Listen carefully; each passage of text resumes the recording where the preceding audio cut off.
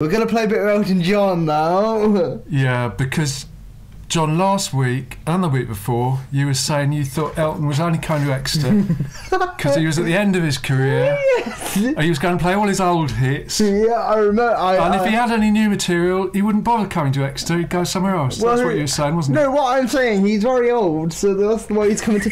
Look, any star that's in their prime, like really, really young, like One Direction, people like that, they're not going to bother coming to Exeter because they're just not. Maybe when they get to Elton John's age, bless him, he's a very good artist. You can't take that away from him, even though he acts like a bit like a spoiled child. Or I won't say no more.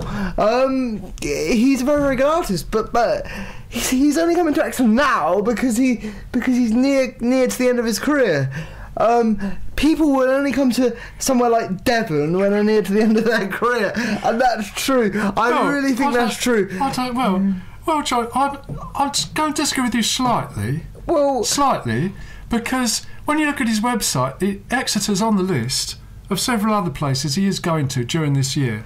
So I think he's. And he has got new material. May I add also that instead of choosing West Point to go to, he could have chosen somewhere like the Phoenix, and then we could have interviewed him on Phonic FM. But oh no, he had to go all the way to West Point, where it's not possible for presenters like me to interview Elton John.